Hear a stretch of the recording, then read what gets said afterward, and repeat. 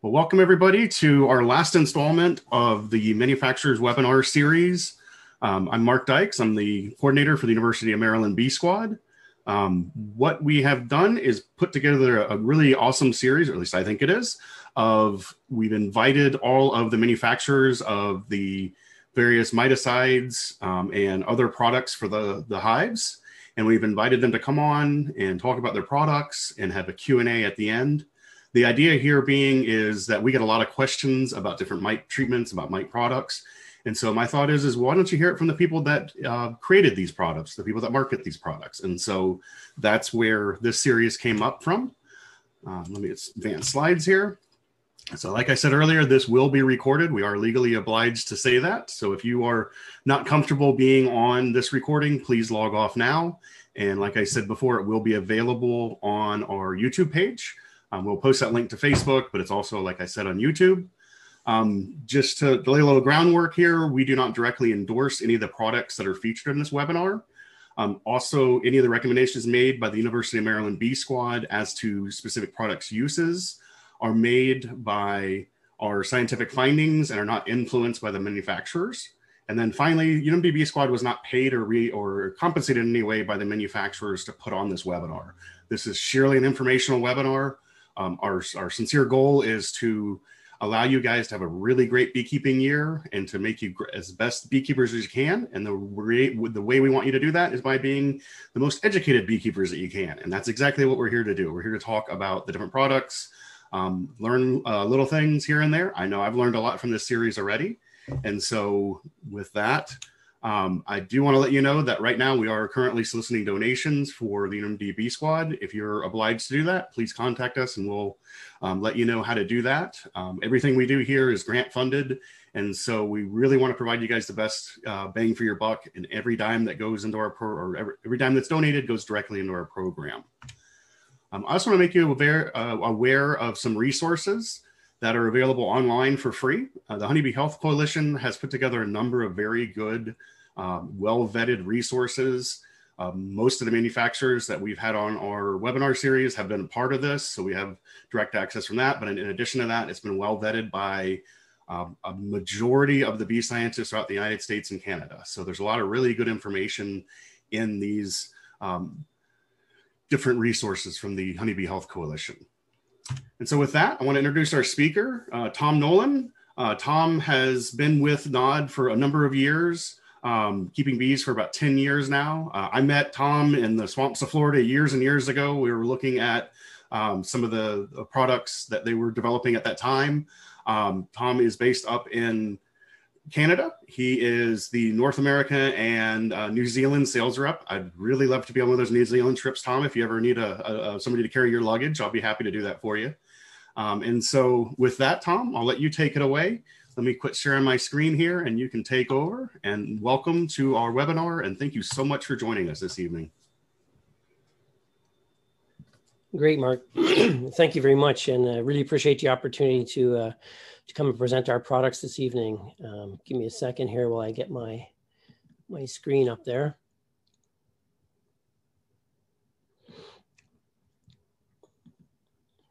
So you can see my screen, Mark? Everything looks good. Everything's good. Okay, yeah. So thanks again for the opportunity to come tonight, and thanks everybody for attending. Like Mark said, I am North American sales rep for NOD Apiary Products, and I also look after New Zealand. I'm a small-scale hobbyist beekeeper myself. I keep about 30 colonies. I live in the city, so I guess I'm an urban beekeeper. I keep about 30 colonies, 2 locations, University of Toronto downtown campus and University of Toronto suburban campus, and I keep some on a farm on the edge of the city out by the Toronto Zoo. So 30 colonies is plenty for somebody who's got a full-time job. So this evening, I'm going to sort of introduce a little bit, tell you a little bit about NOD, who we are, how we came to be, and introduce you to our products. Some of you may already be using our products, and some of you may be new to our products. And hopefully by the end of this evening, you'll be more familiar and we'll be able to answer some questions. And if not, you could always reach us anytime. So, okay, where's my... So NOD Apiary Products is a Canadian company. It was founded in 1997. So we're just coming up on a milestone for us. Next year it'll be 25 years. NOD was founded by beekeepers for beekeepers when they're presented with the challenge of Varroa coming in and sort of devastating the colonies in Canada. The founders of NOD were looking at different active ingredients. The ingredient they settled on, of course, was formic acid. They chose formic acid because they believed it was it could be developed into a practical, sustainable miticide for the beekeeping industry. Also a product that would not harm the image of honey as being a wholesome food product, as formic acid does not leave any residue in the honey, the wax, or the hive products. So that was our challenge. We had a good active ingredient. We had to develop a delivery mechanism for that formic acid. And we'll talk about that a little bit later, our Mitaway Quick Strips and our Formic Pro. Presently, our global reach NOD, we're in 27 countries, Canada, US, Europe, and New Zealand. We, our main product in, whoops, not sure why that happened. Our main product in Europe is Mitaway Quick Strips, which is branded in Europe as Max Beehive Strips. We have just gone through the regulatory process for Formic Pro, so the European marketplace will soon have Formic Pro available to them also. Mitaway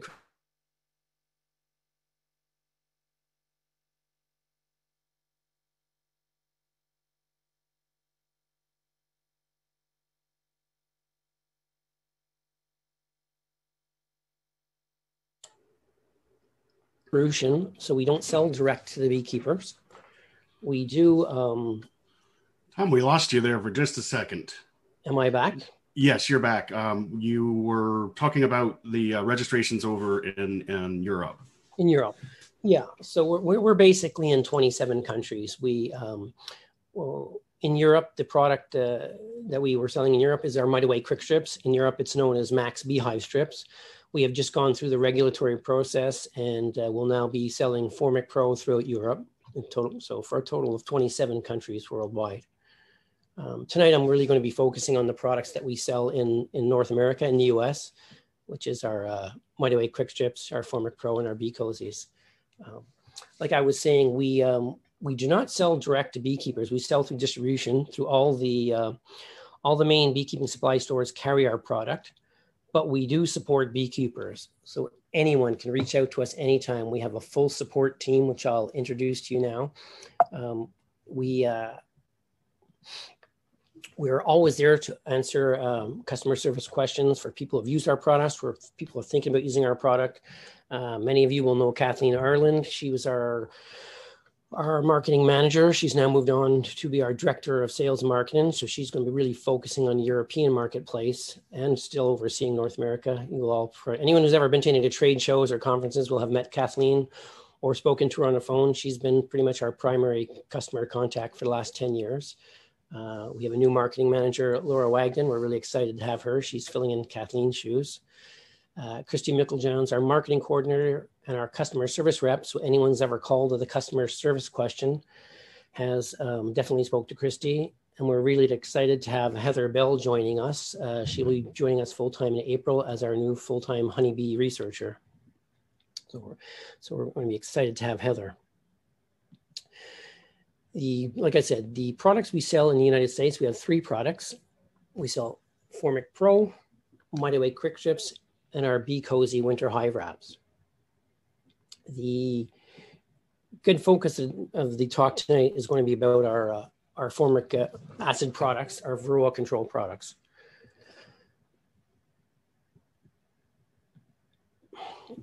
Before we really get into the products, I'm going to hit you with a little bit of sort of ancient Chinese philosophy from the art of war, from the General Sun Tzu, who basically said, if you don't know your enemy, you're not going to win the battle. And Varroa is a result of ongoing battles.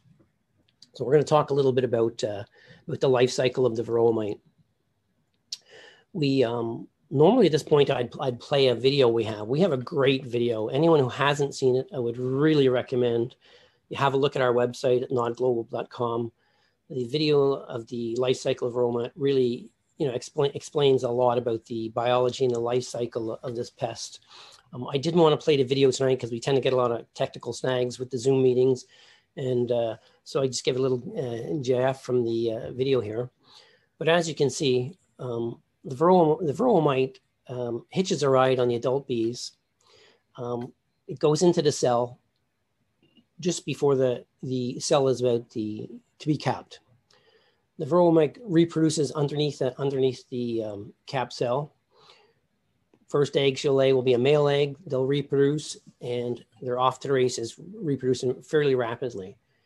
The other key part to know about the life cycle of varroa mite is that because they're reproducing under your cap brood, they're growing just as your hive is growing. So by midsummer, when you've got full frames of cap brood and your hives are at their strongest, that's most likely when your varroa mites are going to be at their strongest.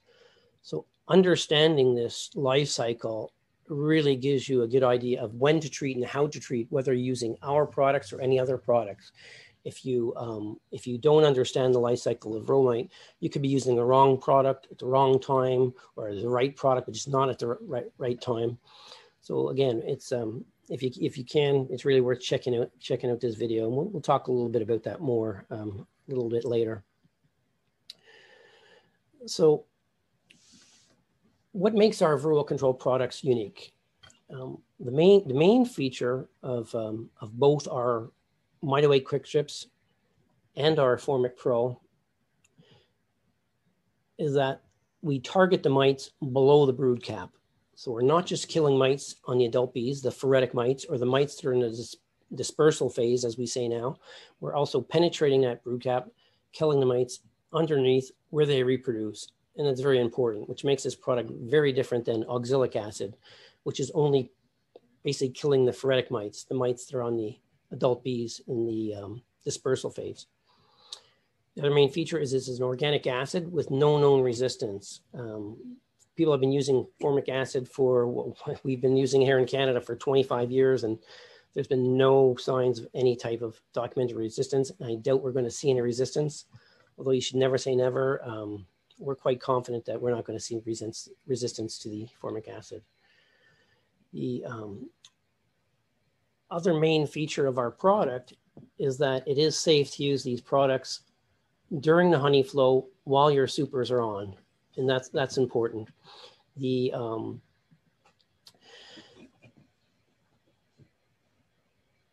recent advent of oxalic acid, many people are using that product during the brood period, but I always want to, particularly for the new beekeepers, many people hear formic acid, oxalic acid, they think it's the same thing. Very different products. This product will penetrate the cap, kill mites below the cap. That will not happen with oxalic acid.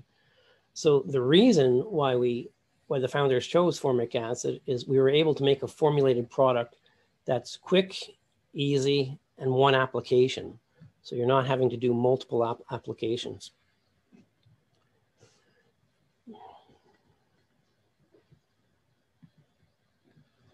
Our products come in various sizes. We have them in 2 packs for the hobbyists, 10 packs for sideliners, and we have 30 dose commercial pails for the commercial beekeepers. They both Mite Away Quick Strips and Formic Pro are packaged this way. Like I said earlier, our products are pretty much available in all the major retail beekeeping stores carry our products. So let's get into the nitty gritty. What does it look like? The formic acid is, our delivery mechanism is a polysaccharide gel. So it's a formulated gel pad that's impregnated with the formic acid. It's wrapped in a white paper, which we call it's a slow release eco-wick paper. We always have to tell people not to remove this paper. It's not packaging. The strips are inside a sachet. That sachet is a Mylar foil type packaging. That's the packaging. But once you open up and you see that white paper, it's not meant to come off. It is a real integral part of the product. It's what slows down the release and makes, in the case of White Away Quick Strips, it makes it release over a 7-day period. With the Formic Pro, it's going to release over a 14-day period. If you were to take that white paper off, we lose the slow release technology, and what you get is a big hard blast, and it's going to be too much, and it can be hard on the bees, and you can have bee mortality. So you definitely don't want to remove that paper. For anybody who has used the Might Away Quick Strips, you'll know that the strips actually look white as opposed to these sort of darker brown strips. The Might Away Quick Strips was our sort of a previous generation product before the Formic Pro. The main reason why we brought out the Formic Pro is we had 2 challenges with the Might Away Quick Strip. And a lot of these challenges were really more for our resellers and our large commercial customers. The Might Away Quick Strips, or the Max, had a 12-month shelf life, but it was also temperature sensitive when it was stored. It needed to be stored below 25 degrees Celsius. So if it was stored too hot, it would get soft, it would get gooey, it would break down, and we'd lose a little bit of the slow release technology. So stored properly and, before the expiry date, the product was fine. But if it was stored too hot or used beyond the expiry date, you could actually get the slow release technology would break down. You would get a blast, be hard. So our answer to that was to develop our second product, our Formic Pro. You can see the Formic Pro looks a little darker. We added some binders and stiffeners, some more organic. It's an organic product. And what that did was 2 things.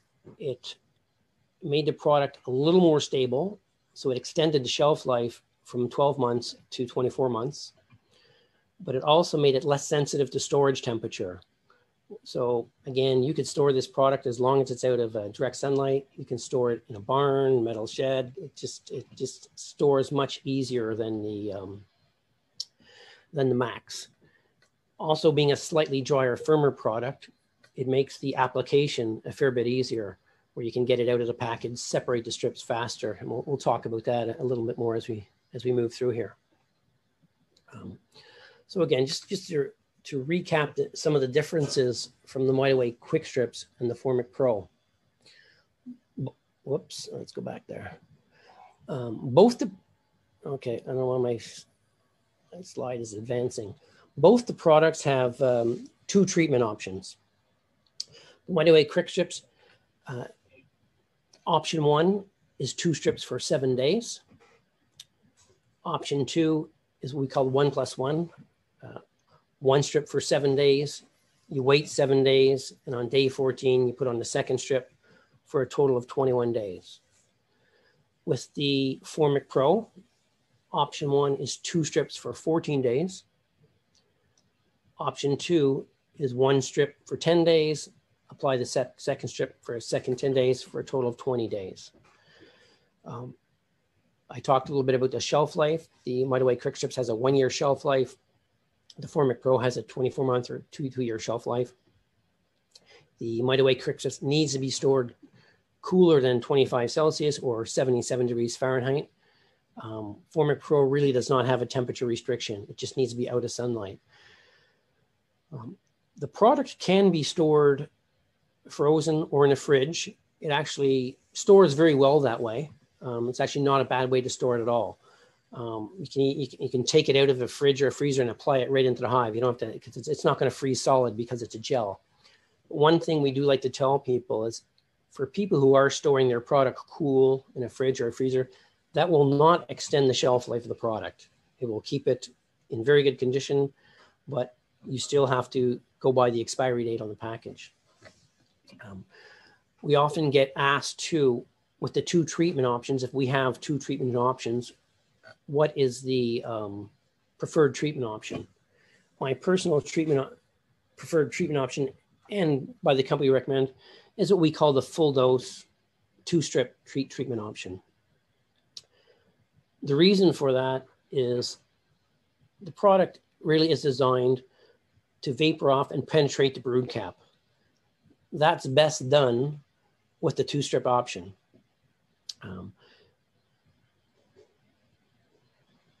When would someone want to use option 2, the 1+1 method? Quite often when I'm going through my yard and I'm applying my strips, you want to have at least 5-6 frames of bees when you're doing the full dose option. Really, even if you're doing the 1+1 option, you want to have at least 5-6 frames of bees. When I get to one of my colonies, I'm looking at it and it's kind of marginal. I'm thinking, is it really 5 frames? It's on the edge. You know, it's a little weaker and it's not as strong. In a case like that, I opt to do the option 2, which is the 1+1 method. But if you got a big, strong colony and you're following all the rest of the treatment recommendations, parameters, which we'll get into, we do recommend the option 1, the full dose 2 strips.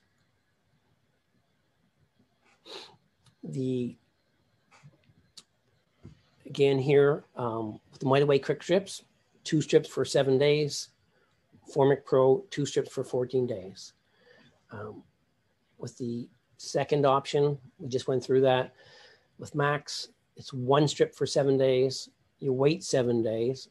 So you're going to put the second strip on day 14 for another 7 days for a total of 21 days.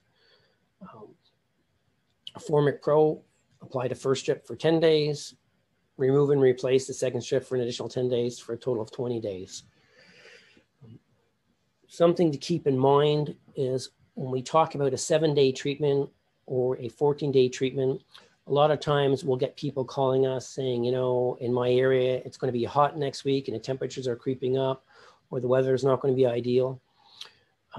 The ideal situation with these strips is to always be below the recommended temperature.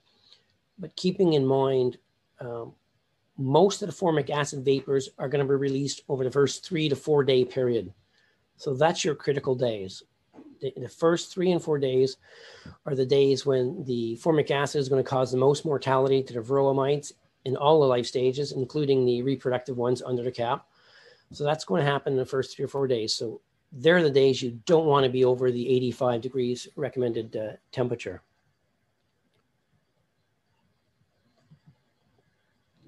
This is just a little GIF from our video here where you can see the vapors penetrating the brood cap, killing the mites below the cap. More exciting when you see that in a video, which hopefully anyone who hasn't seen it will have a look at the website and look at the video. So again, we talk about what do you need to have a successful outcome with our product. Some of the key points you're going to need to follow as per the label is your recommended temperature guidelines for both Max and Formic Pro are between 50 degrees Fahrenheit and 85 degrees Fahrenheit. I don't know if we have any Canadians on, but that would be between 10 and 30 degrees Celsius. Another very important information is that entrance reducers need to be off. So your entrances need to be fully open. You don't want to have entrance reducers on. If you do have screen bottom boards, ideally you want them to be closed. So if you have the slide or the drawer, that should be closed. It's counterintuitive for some. They think the more ventilation, the better. But actually with a screen bottom board, it dumps out a little bit too fast and it really does lower the efficacy. I'll assume that most people are small scale hobbyist beekeepers on tonight.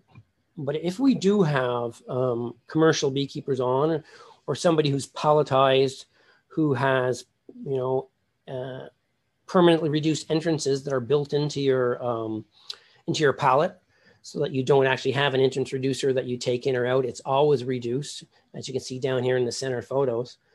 Then what we advise is, in order to get proper ventilation, you'll pull back your second box, either pull it back or move it forward to give it about an inch to make up for that reduced entrance.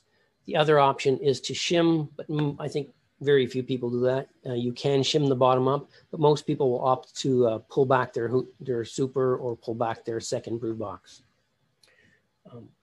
When it comes to hive configuration and placement of the strips. This information will be the same for the Mighty Way Quick Strips or the Formic Pro. I myself run single brood boxes. So, what we see up here top left, one deep brood box, that's my configuration all year. So when I put my strips on, I always make sure I have at least one honey super on, sometimes two, but we really don't advise putting two strips on a single deep without another box. The bees can be overwhelmed by some of the vapors, and by having a second box or a third box, it gives the bees room to move up and expand the cluster. You can use it with queen excluder. I do. I place my two strips, my queen excluder and my one honey super. For people who are running double brood boxes, strips always between the two brood boxes. We get asked all the time, can I put the strips on top of the upper brood box? No, both Max and Formic Pro are brood treatments. We're really trying to penetrate the brood caps. We're trying to kill the mites that are reproducing in the brood. So it's best to have those strips really in the heart of the brood nest in between the two boxes. I've been asked a question a few times. We don't have it on the illustration here because we try to keep to the most standard used equipment. But we have more and more people using medium boxes, whether it's medium 10 frame boxes or medium 8 frame boxes. If you're using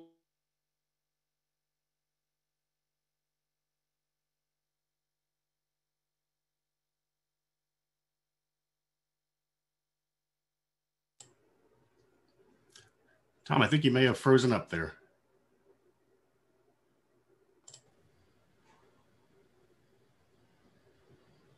Okay. Okay, I think you're back. Perfect. Back?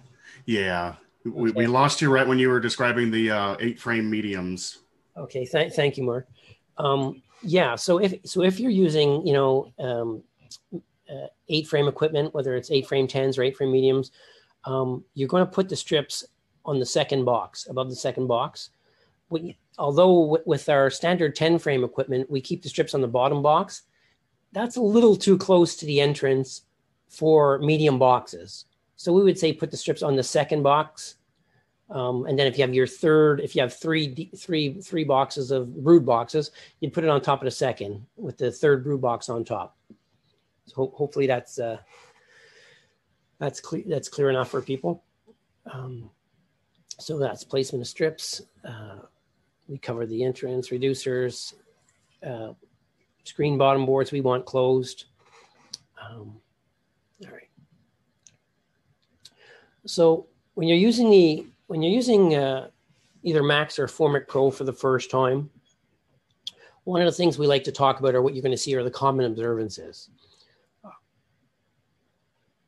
Myself, I came to NOD basically already as a customer. I got my introduction to beekeeping on an organic farm. So for me, synthetic miticides weren't an option. So I was very, very used to using the Mighty Way Quick Strips even before I came to work for NOD. Like most beekeepers, the first time I used it, I saw some dead bees on my landing board, and I saw some dead larvae, and I was kind of freaked out, and I thought I had killed my hive, and I was sort of, I was at the beekeeping supply store asking them what the heck went wrong. I've come to learn this is a pretty common observance, because the product is designed to penetrate the brood cap. You are going to kill some of the younger open brood. So it's not unusual to see this and to see some dead bees. And usually you're going to see this in the first day, second day. I don't see it much past day 3. It's usually the first day and second day. Also, a pretty common observance is to see bearding, where the bees come out of the hive and they cover the front of the hive. And again, that's a very common observance in the first couple of days. Although, interestingly enough, I see that less and less with my colonies. And I don't know if that's because, the bees are just, I'm using it twice a year and our colonies get used to it.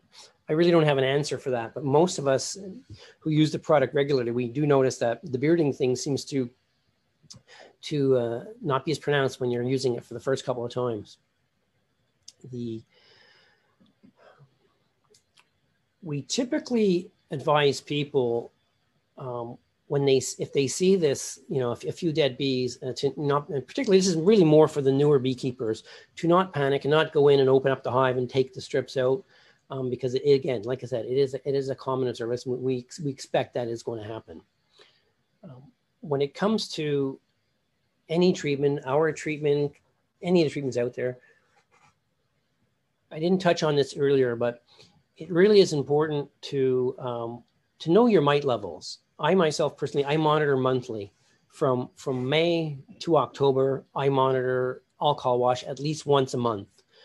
That may be excessive for some people, but I don't think so. I think everyone should be doing their alcohol washes once a month. And if not, at least spring, midsummer, and early fall. And by doing those numbers early, you're going to know whether you need to treat, whether you reach the economic threshold for treatment in your area, that will be different for most areas. And also importantly, post-treatment, it's important to do, to monitor your varroa levels post-treatment. To know, did this product work? Whether it's our product or whatever product you're using. So because our product is designed to penetrate the brood cap, we recommend to do your alcohol wash on day 21. So 21 days after you've done the treatment, because by that time, for sure, any cap brood would have hatched out. So any of those mites that were below the cap should have been killed. And any of the mites that were not killed have probably been rendered sterile. They're not going to reproduce after being exposed to the formic acid in the brood cap. Okay. So as far as research goes, our website has a ton of research, our own internal research and a lot of third-party research for people who are inclined and like to read research papers. Again, nodglobal.com, you'll find it there. As far as efficacy goes, our Mite Away quick strips run around 90 to 95%. These are under ideal conditions. The average may be a little bit lower because it's again, we always are under most ideal conditions. Formic Pro is 83 to 97%. The efficacy numbers I'm quoting here are on the full dose 2-strip option, or option 1, which is the full dose 2-strip options. The efficacy will drop a little bit when you do the 1+1, but surprisingly enough, it doesn't drop that much. It is slightly lower, but for those who are inclined to not do the two strips, you can do the 1+1. But personally, I like to get as high as efficacy as possible, so I'm always going to do the 2 strips if my colony is strong enough. If I've got more than 5-6 frames of bees, I'm doing the 2 strips. For some of you may know who Randy Oliver is. Randy Oliver is a commercial beekeeper in California, Northern California, who's also does a lot of practical research for beekeepers. And he has a website, scientificbeekeeping.com. Randy has trialed our products over the years, our first generation products, our Mite Away 2 products, our Max, and now our Formic Pro. And, one of the things he was saying in his last presentation is that, of course, the mite kill was impressive, 90% reduction at 4 weeks as compared to 100% increase in the control hives. But the photo on the right is really interesting because a lot of people think that because you're killing some brood and it is going to set your colonies back a little bit. When I talked about, the common observations, I talked about the dead brood, and some bee mortality on the landing board and the bearding. Another sort of common observation you're going to see is that it is not uncommon at all for the queen to stop laying for a couple of days. You put your treatment in, you go back in a week later in the case of Max, or 14 days later, your queen may have stopped laying, usually could be 4 days to a week. But by 2 weeks post-treatment, that queen will be kicked back in, and you'll start seeing some. It's almost like it's almost like a cleanse. It's really interesting to see, and Randy talks about this a lot. And in this photo, you can see that when he's shaking that photo, nectar that's coming out. So they did not slow down foraging at all. This is 2 weeks post-treatment, and they're still foraging full on. They're bringing in a lot of nectar. Another sort of interesting thing is I was listening to one of Randy's presentations a couple of weeks ago. He was doing, and the presentation was really about some of the research he's doing with the oxalic acid and glycerin, with the different delivery mechanisms. But he was always using some controls and comparing it against other products. And in this case, he was using Formic Pro. Looking at his photos there, that brood pattern, again, this is 2 weeks post-treatment, you're looking great. And the photo on the right, which is interesting, his quote, despite the treatment, the stronger formic treated, when he's saying the stronger formic, he's talking about the 2-strip options.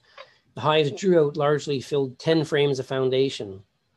So if they're drawing, 10 frames of foundation post-treatment, it did not have a serious effect on the bees. So they bounce back very quick, So that's what I always tell people. Don't get too alarmed when you see some dead bees or you see the queen slow down, because you'll always get the queen kicking back in.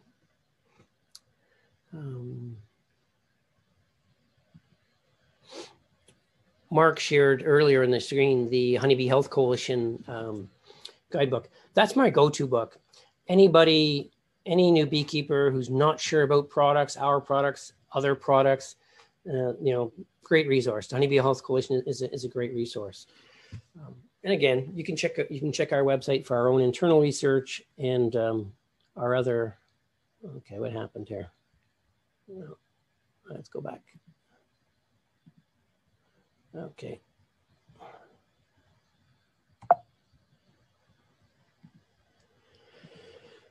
So before I move on to our Bee Cozy Winter Hive Wraps, I thought maybe it'd be good to take a break and sort of, if anyone does have any questions on the formic acid products before we talk about winter wraps, I'm open now if that works for you, Mark.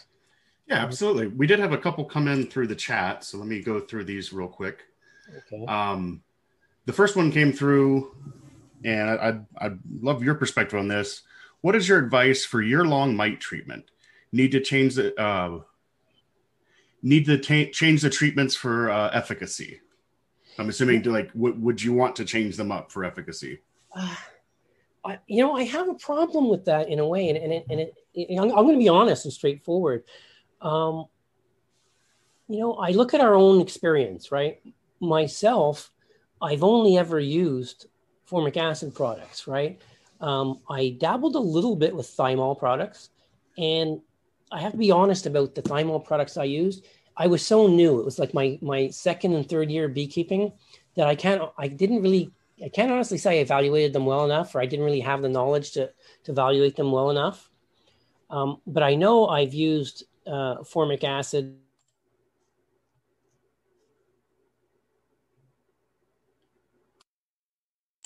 I think we locked up again there, Tom.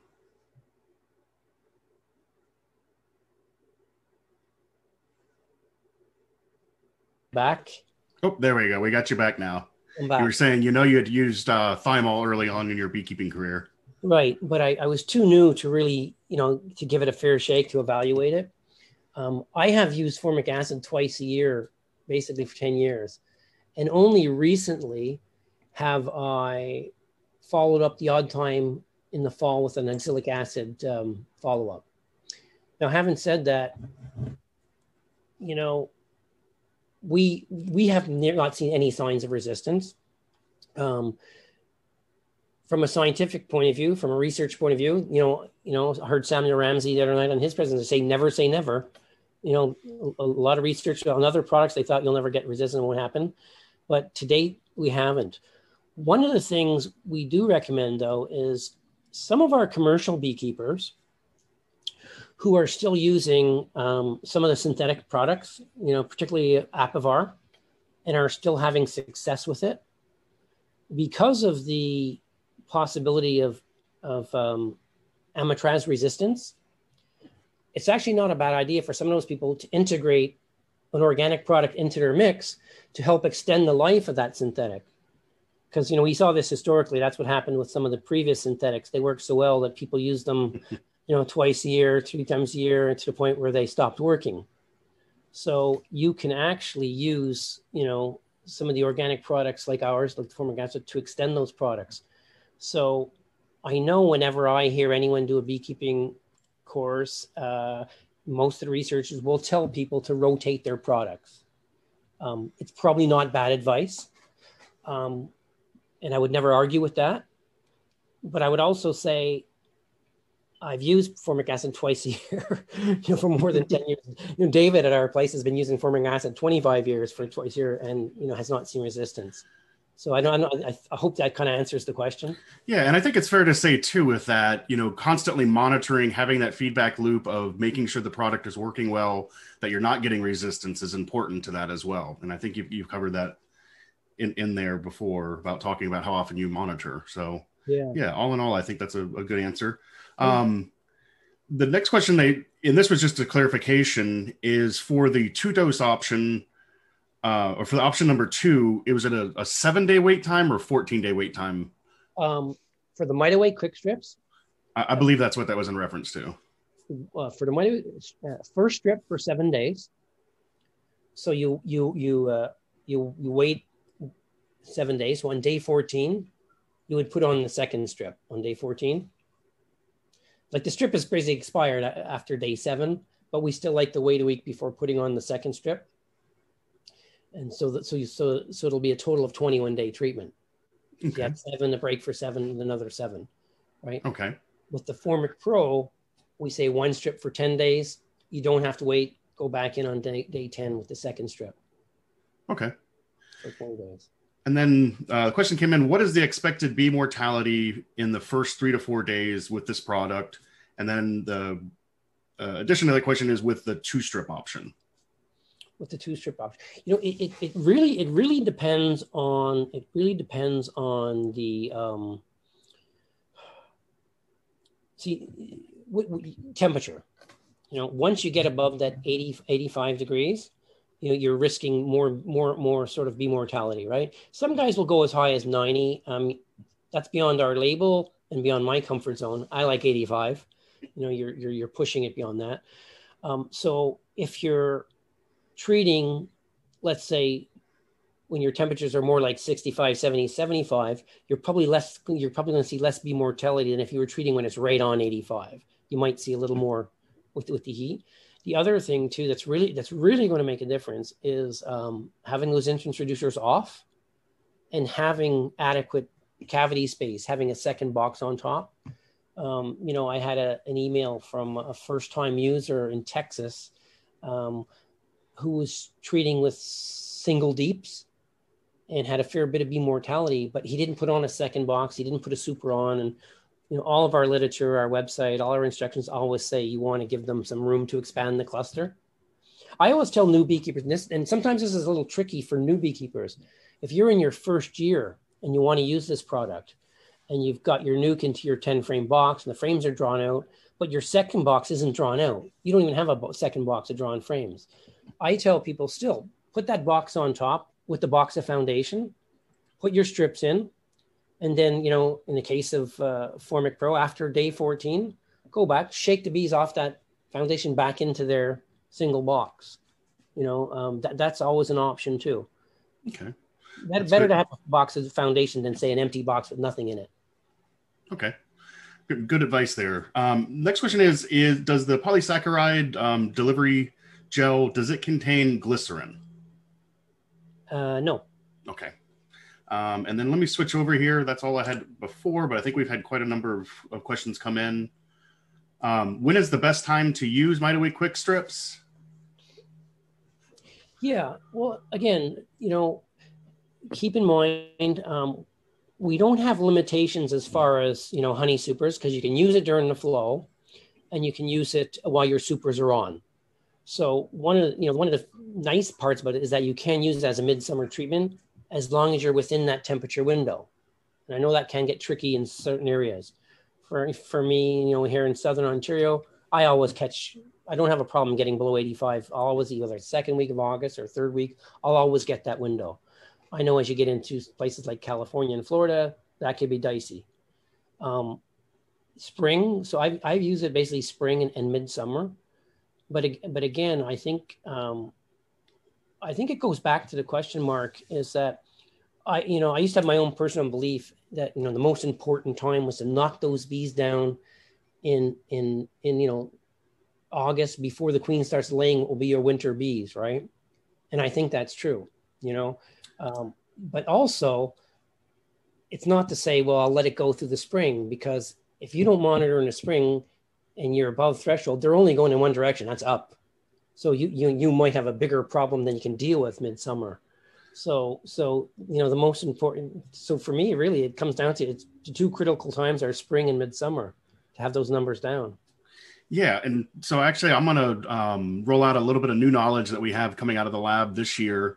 One of our graduate students, Dr. Kelly Gohannan, just finished her thesis and found that in best management practices where colonies are kept with lowest amount of mites throughout the year, a lower amount starting in the spring versus just starting in later in the year, that the virus titers were significantly lower in those colonies than ones that were just treated towards the end of the year to knock down the mite levels.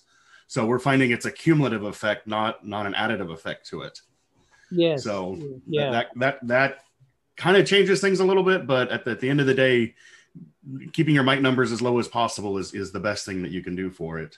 Yeah, I think we have to get away from that. Oh, my mite level's out of control, I got to whack them and knock them down. I call it Band-Aid solution. No, it's got to be constant maintenance. The goal is to never let them get to that state. Yep, exactly. And so the next question has to do with Nooks. Is a colony minimum a colony minimum of 10,000 bees is required for these treatments according to the directions. That's not 5 or 6 frames of bees, it's less. What is your number of bees for 6 frames? It is less, but keep in mind that it's also cavity size too, right? That small nuke, they can be overwhelmed. So historically, we've told people not to treat nukes with our product.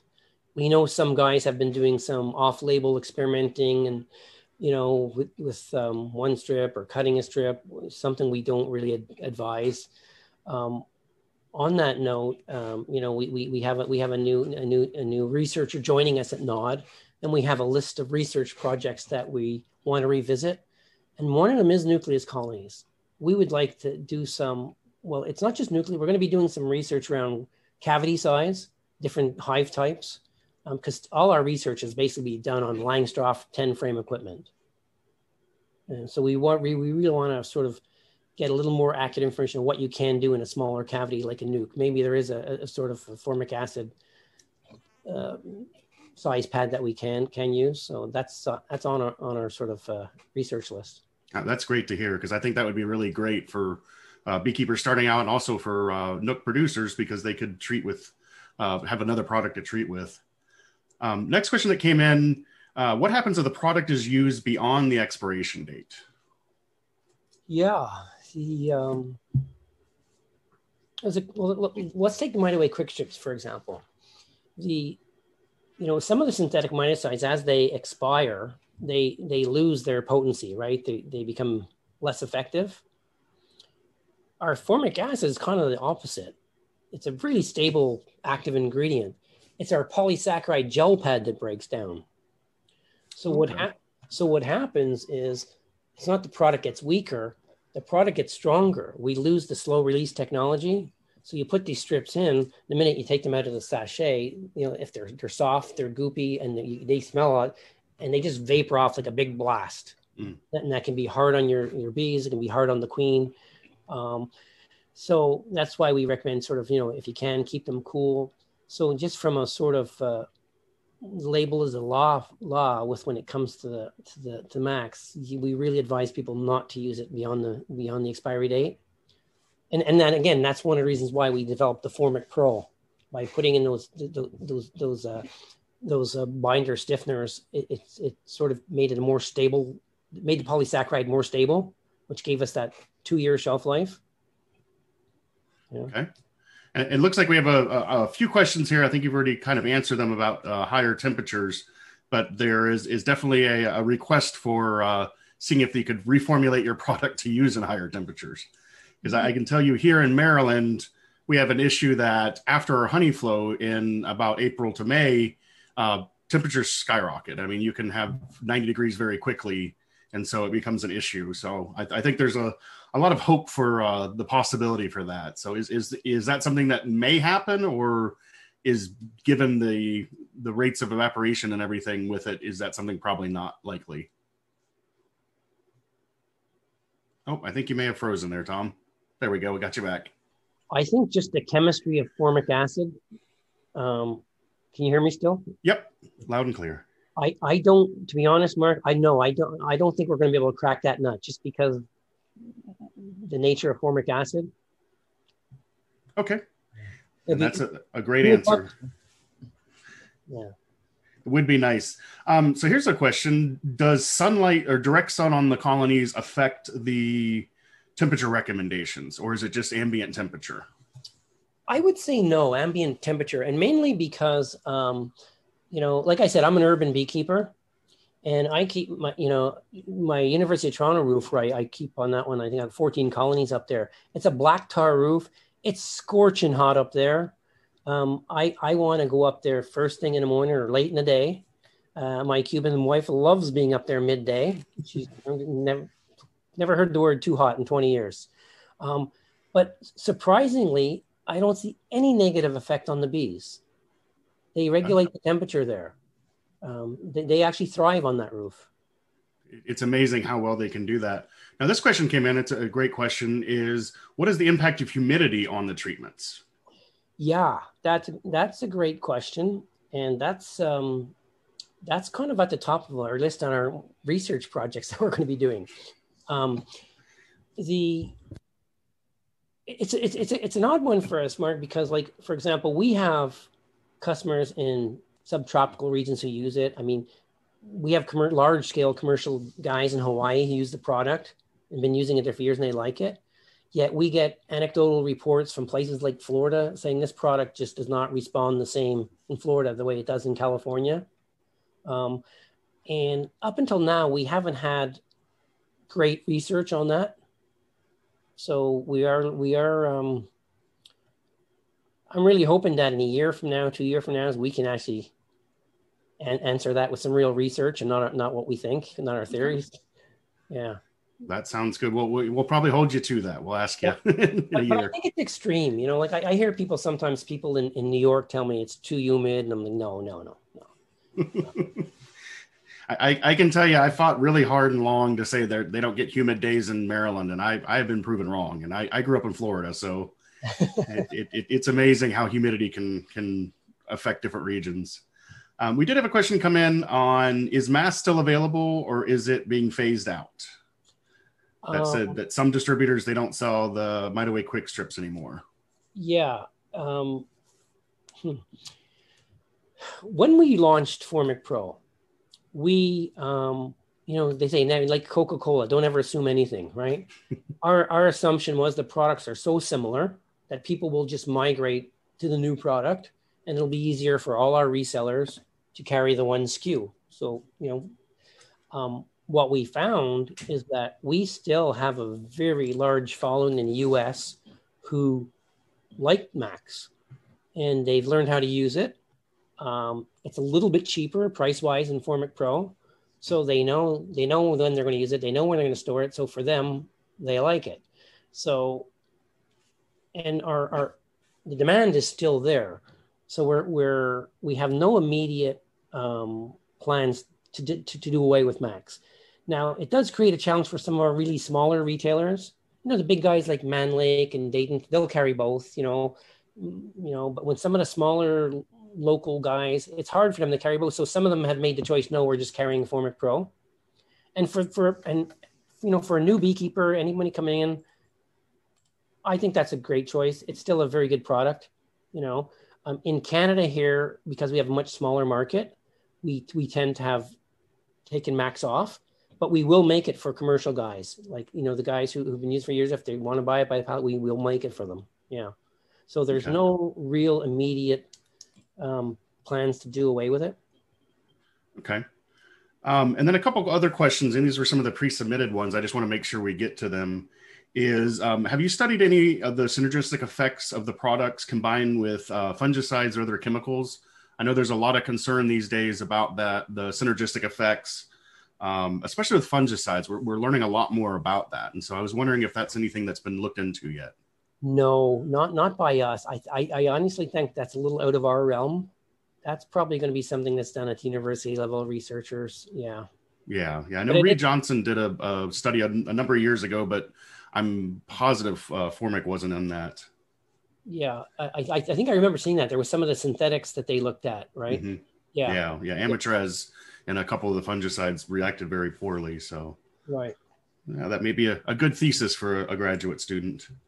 Let me see here. It was also asked if a package is opened of the MitoWay Quick Sip or Formic Pro and they don't use all the dosage, can they save it for later? How long will they last once the packaging has been opened? Yeah, no, that's a good question, because the our packaging is a little different than some of the other, like, for example, some of the synthetics are in like a vacuum pack seal, right? So when you open, say, a 10-pack, all the 10 strips are exposed. Our packaging is very different. Each one of our doses, which is 2 strips, is contained in our sachet, which is a mylar foil type sachet, right? So when you buy, as long as you don't open that foil, like, because they come 2 in a pouch, or in a case, let's say a 10-pack, there's 10 of those foil pouches inside a resealable Ziploc bag. So you can open that bag and treat 5-year hives and have 5 doses left, because they're still inside that sealed sachet. So again, as long as you're storing it out of direct sunlight, cool's good. Doesn't have to be if it's Formic Pro, but if you got cool, that's good. Just don't. But no, yeah, that is one of the things about our 10-pack. You open our 10-pack, each one of those doses is individually wrapped, unlike some of the synthetics where you open a 10-pack and you've broken the seal. So that's really not an issue for ours. The only time you'll run into that issue with our product is a hobbyist who's treating maybe the 1+1 method, has an odd number of hives, and ends up with 1 strip from inside inside the foil sachet. Then in that case, you're probably going to have to toss that one. And you're talking, half a dose. So you're probably talking $2.50. Okay. And then a comment came in, a pretty insightful one, that said that, so temperature below 85, but the brood chamber on average is 92 to 93. So I guess the take home with that is it's all about the ambient temperature outside the hive of the air that's circulating through, not the internal brood temperature for as far as dosing goes. Correct. Okay. Well, I think we've managed to whittle away through most of the questions. You answered a lot of them in the chat. We did have one come through. Any studies on queen mortality? Yeah. There's been a lot of external studies. One thing we know about queen mortality, and I think that's pretty much anybody who's used the product or has done the research around queen mortality, is, an interesting story is when I first started working for NOD and I went out to visit one of our large commercial guys who've been using it for years, I asked him about that. I said, what's your experience with queen mortality? And he said to me, I lose about 10% of my queens a year. He says, when I use my MitoWay Quick Strips, that number doesn't change. It just happens faster. And he said, what happens is when I apply those strips, it pushes out my older queens, my queens that were sort of probably not putting out a strong pheromone scent. He says, yeah, it does them in because, I think the theory is the colony gets those vapors. The queen's already putting out a lighter pheromone scent. It gets masked. They think there's something wrong with her. It triggers supersedure. He says that was probably going to happen anyway. So was that an issue? We see it with older queens, and I've seen it early in the season, sometimes with poorly mated queens. Typically, first-year queens, second-year queens, you don't see a lot of that. Again, going back to anyone who's listened in the last few weeks to any of Randy's recent study that he's been doing with that oxalic acid glycerin, one of the things he documented was queen loss with his controls, with his Formic Pro, with their oxalic acid glycerin. The queen loss was no higher. There was some supersedure, but it was no higher than the oxalic acid glycerin. The queen loss thing for us has always been one of those questions that does it happen? Yes. Can it happen? Yes. I don't think it happens at the level that people talk about. I also think with some of the inexperienced beekeepers, and I've experienced this a lot, we talked about it earlier, that when you use the strips, it's not uncommon for the queen to stop laying for 3-4 days to a week. So some people will go in there on day 7, open the hive, and you know how it is for newer beekeepers finding a queen. Sometimes it's a challenge to find her. They don't see her.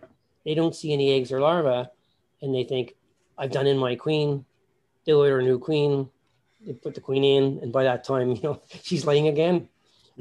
We see this one a lot.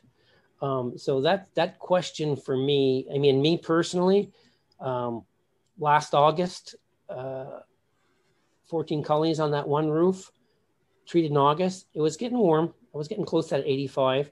I had 3 supersedures in my 14. And because now I'm at the point where I keep good records, in my first couple of years, I couldn't tell you. Now I can tell you that they were 3rd-year queens. Didn't surprise me at all. Okay. So something to look at, and perhaps let the colony go for just a little bit longer to make sure that the queen starts laying again. And if not, then it might be time to replace the queen. So that's good to know. Don't rush in there too quick and order a new queen. Yeah, we see that sometimes coming out of winter too. People don't realize that it may take her a few weeks to start laying again after the cold weather passes. So that's all the questions. If you want to switch back to talking about the hive wraps, we'd love to hear about that. We're doing okay for time? Yeah, we've got about 25 minutes left. So good. Okay. So we won't spend too much time there. So we manufacture a product called the Bee Cozy Winter Hive Wrap. People have been using this in Western Canada and Manitoba and Alberta for the past 25 years. It's a really easy product to use. If you can tell by the photo here, the nice thing about the Bee Cozy wrap is that it's a slip-on, slip-off type of wrap, which basically means that if for any reason you wanted to go in and do a quick hive inspection, midwinter or early spring, you don't have to unwrap. You just pull it down a little bit. It's an R8 insulation inside a plastic. You can see in the photo here, it's got what we call a chimney. It's not meant to be tight to the hive. What happens is the bees on those warm days where they want to come out and do a cleansing flight, they can come out through the upper entrance or the oris, and you'll quite often see them behind the Bee Cozy coming out from inside the Bee Cozy. We call this Bee Cozy we call it a winter wrap, but I really kind of tend to think of them as a spring wrap, because I think there's enough research out there that will tell you a colony that is healthy, that is treated for varroa, that is well fed and of adequate strength, can survive the winter, can survive our Canadian winters, and can probably survive without being wrapped, because there are people who don't wrap their hives. What you definitely do need is on top here, we don't see it in this photo, we'll show it as we move on, but we have we call it insulating pillow, which is an insulation. I think it's essential to have that insulation between your inner and outer cover. So when the colony is generating a lot of heat in the winter, even though it's cold outside, they're generating a lot of heat.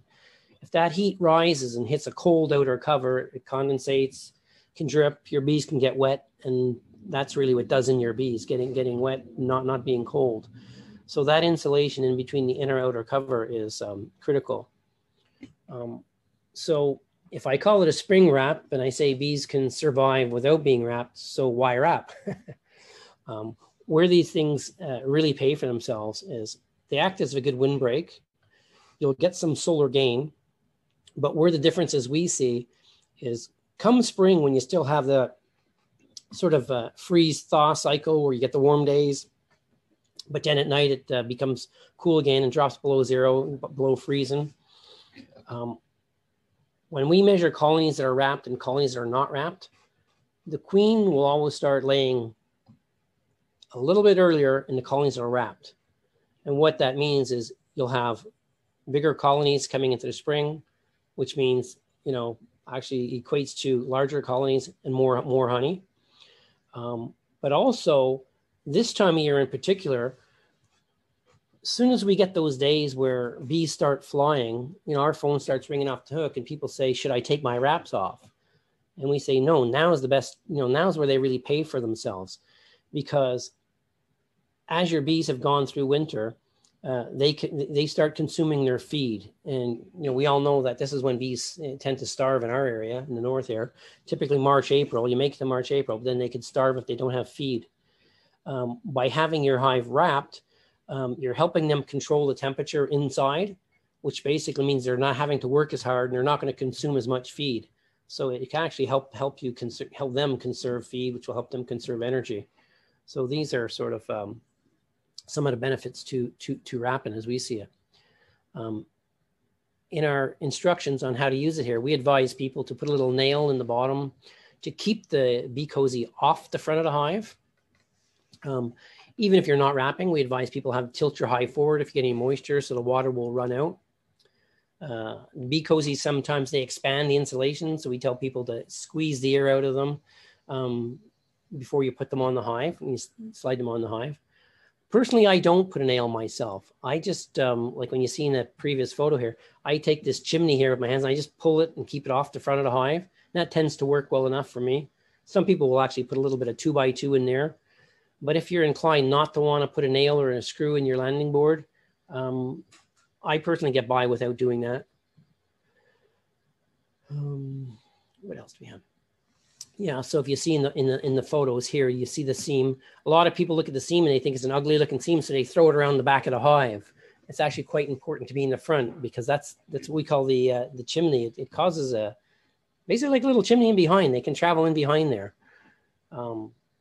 Upper entrances are critical. This, we believe that upper entrance helps them vent out some of the excess moisture. I myself use these deep inner covers. Our inner pillow goes in between the inner cover, so that's the insulation. It stops that hot air from coming up, hitting your telescopic cover. You can get our pillow to work with the standard shallow covers. It's a little tricky and it tends to push up the telescopic cover, but I end up putting bricks on top of mine anyway, so that'll do it. But my preference these days is this deeper cover. And when we get to the end of the season, you can slide them off. If they did happen to get any moisture in, we'd say just leave them in the sun, let them dry a little bit, and you roll them back up, compress the air out of them. I tend to put elastic band on them and store them in these sort of plastic Tupperware bins there I get at Home Depot. Yeah, so that's kind of our bee cozy in a nutshell. It's our winter wrap that I like to call the spring wrap, where it really pays for itself in the spring. Any questions on the bee cozy wrap?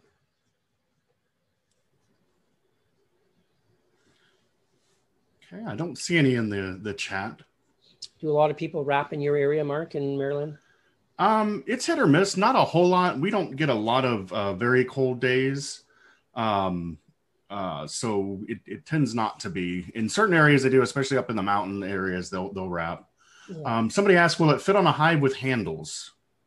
I guess that would depend. It depends because they're all slightly different. I would say, maybe buy one, try it first before you buy them all. An interesting thing about these wraps is that we have a lot of commercial guys in Western Canada who winter their colonies inside their winter barns, their winter sheds. Yeah. And one of the challenges they face is they bring them out, and then sometimes it drops real cold again. And with the big colonies, they say, okay, they're out, we'll leave them out, right? But we have a couple of guys who overwinter nucleus colonies in 6-frame nukes. And they put 3 of them on a pallet, which equates to the same dimension as 2 10-frame boxes. We've had people ask us to make them a custom size to put on these nukes that are only going to be wrapped for a couple of weeks. you know, and it seems like an expense to have something around for a few weeks, but they realize, you know, that's why I say it's not a winter wrap, it's a spring wrap, because that's when they're fragile during that spring period when the queens are kicking in. Mm-hmm. Yeah, so we've got a few people who wrap their nukes in them. Okay. And the question that came in, can you speak more about the wet bee cozies? Yeah, originally, see, the bee cozy has a vent. It has a vent, and it's kind of it's hard to explain, but the so you can compress the air out of it. What we found was when they were on the hive a certain way, with your hives tilting forward, with water running off the top of the hive, with our previous generation, water would collect in those, and they would get wet and pretty heavy. So, you know, it was sort of you know, our current generation now, we fixed that. The vent is now sort of in the center, and it's a double reverse vent. So what happens is water won't run into it. So that happens less and less. The only time you're going to get water in them now is if you actually tear one, because they can tear if if you're not careful sliding them on and off. If you get old hives, or and in a case like that, it's not very sightly. But I have a couple old ones that I've been using for quite a while now. And you'll see the duct tape on them because I've ripped them with pulling them off the corner too fast, or I've accidentally ripped them with my hive tool. So I know we did, to be honest, in the earlier generation, we did get some complaints about water running in through our vent system, but that has been rectified. So if you're getting water in the new ones, you probably have torn it and it needs to be, a homemade patch put on it. And can they be dried out if they get wet? Oh yeah. Yeah. Like even my older ones that would get wet, I would pull them off in the spring and just, hang them around the yard, almost like a clothesline. I'd run a piece of, a piece of clothesline, and I'd tie them on so they don't blow away if I get a windy day. And I'd leave them out for a couple of days in the sun and they'd be fine. They'd dry. And if you do want to have the one that's wet and have, by the weight when you're picking up if it's absorbed any moisture, you don't want to roll that up and put it away, because then it's just going to get mold. And oh yeah. Yeah. Yeah. And then we did have a question come in. What are the cozy's dimensions? Oh, they're slightly bigger than the standard Langstroth 10 frame box, but we also make it. We make, that's a good question. Sorry, I didn't go over that.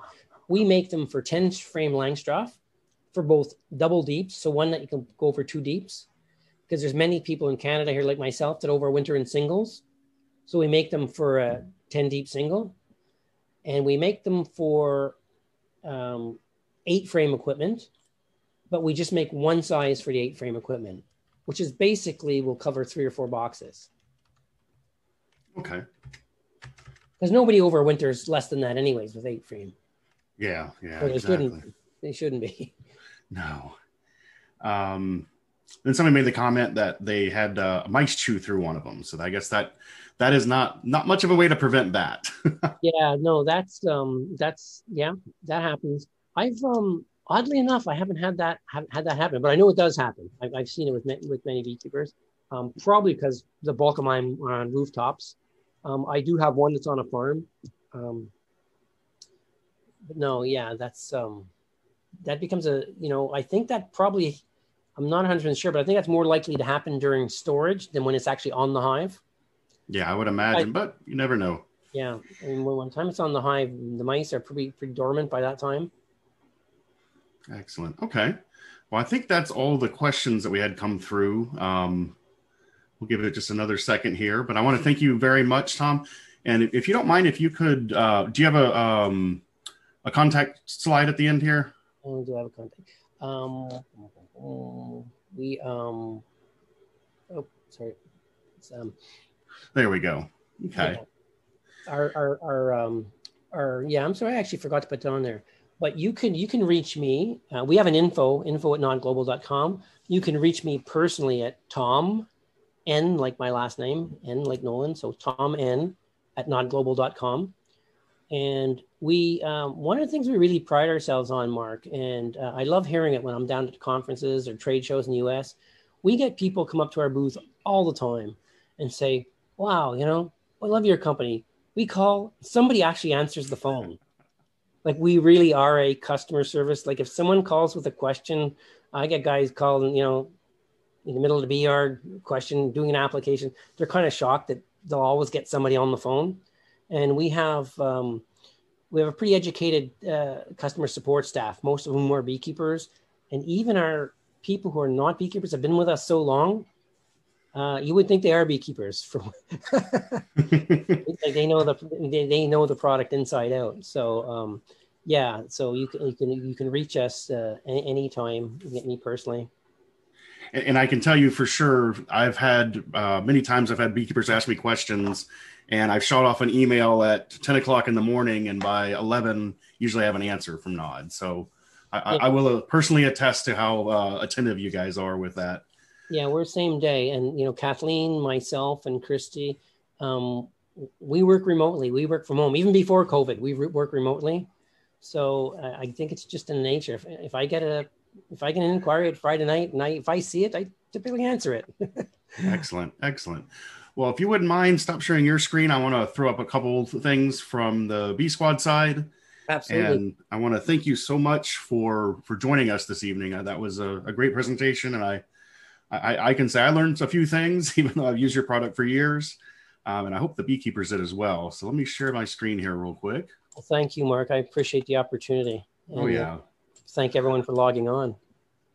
I think it's important too that we hear directly from you guys, where there's a lot of good resources out there, like the Honeybee Health Coalition guides and that type of thing. But it's also good to have direct contact with you. I think we showed that some today about some of the questions and some of the hopefully directions of research that you guys will go into in the next few years. So let's hope we can do that. Now, another great piece of research, and I think you guys have helped out with this, is the National Loss and Management Survey. That actually goes live next month. And so for you beekeepers out there, big and small, please take the time to go to the Bee Informed Partnerships website and take this management survey. I can tell you, previous to my extension appointment at the University of Maryland, I was the chief inspector for the state of Texas. I worked on a lot of national products, our national boards and efforts. This information was vital when we went to Washington, when we went to the EPA and the USDA to ask and to get bee legislation passed. This information is used very heavily. So this all requires you guys to go on there, take the little bit of time, answer the questions the best of your ability, and it will help the entire industry as a whole. So I highly recommend, if you go on to the beinformed.org, you can sign up for the survey. I believe you can do it ahead of time, where they'll send you an email. If not, go on April 1st. That's when the survey goes live. And so please check that out, because we definitely use that information, and the more beekeepers we can get logging onto it, the better it's going to be. So I just want to end again. If you guys enjoyed this presentation tonight, and we're really looking to plan more of them in the future. If you are able to, we understand times are tough, but if you're able to provide donations, we greatly appreciate it. And if you have any questions or comments, please feel free to reach out to me. I can tell you this time of year I'm a little busy. We're getting the hives out of winter and everything, but I will answer questions as quickly as I can. bsquad@umd.edu is our email address. You can also find us on Facebook and Instagram. Like I said before, this recording will be put onto the YouTube channel. It takes about 24 hours to process. Probably tomorrow afternoon I'll put it there. And it will be available for you to watch over and over. Tom's a great speaker. If you want to, check it out again, you're more than welcome to. I encourage you guys, if you have newer beekeepers in your club, we have an entire series now of manufacturer webinars. They're all up on the YouTube channel for you guys to watch. If you have questions about products, check out the webinar first. If that doesn't answer your questions, reach out to me or reach out to manufacturers directly. I know they're all here to help. And at the end of the day, we all want healthier bees. And I think that's what we're working towards. And I really think we can achieve that at some point. So let's work towards that. If you have any questions, reach out to me. Tom gave his email earlier, tnolan at... Nope. Or sorry, Tom N at... nodglobal.com. nodglobal.com. And with that, we're going to go ahead and shut down. Thank you again so much, Tom. And we'll talk to you guys down the road. Look forward to seeing you guys in the bee yard. Thank you, Mark. Good evening. Thank you so much, Tom.